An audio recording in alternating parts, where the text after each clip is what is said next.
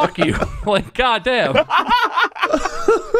So he comes in and he looks and he measures the little door into the kitchen. And he looks at me. He's like, oh, yeah, it's definitely not going to fit through here. And I look at him and I'm like, do you want to see the side yard? And so we have a fridge in there and it already has a water line because it has an ice maker. There's supposed to be some kind of shutoff. These guys cannot find the shutoff to the water line. And he looks at me and he's like, there should be a shutoff. You should know where that is. I'm like, bro, I just fucking bought this house. Can you call the previous homeowner